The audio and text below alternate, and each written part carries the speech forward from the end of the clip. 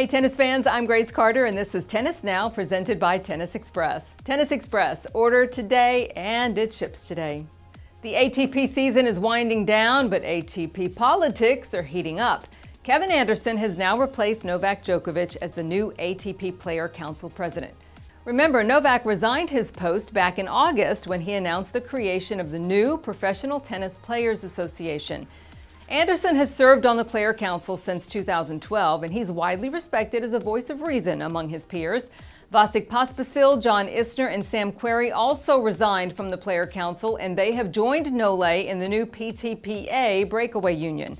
Replacing them on the ATP Player Council and joining with Rafa and Roger are Andy Murray, Jeremy Chardy, Felix Auger-Aliassime, and Australian John Millman. Novak, though, believes the new PTPA is vital to give players more power. So, all this raises the question about whether the two groups will cooperate. Back in August, Roger and Rafa took to Twitter backing the current ATP government and calling for unity. The implication is that Novak's new PTPA could divide players into two political camps.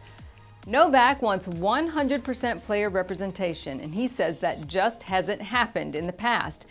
Andy Murray, though, says he is open to Novak's plan. He just doesn't like the timing because he'd like to give the new ATP CEO, Andrea Gaudenzi, time to implement his vision first. He's only been in the position since January.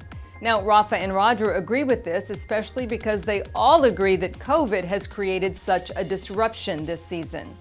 Now, earlier this year, Fed and Gaudenzi both talked about a possible ATP-WTA merger, saying that unity is key to the future of tennis.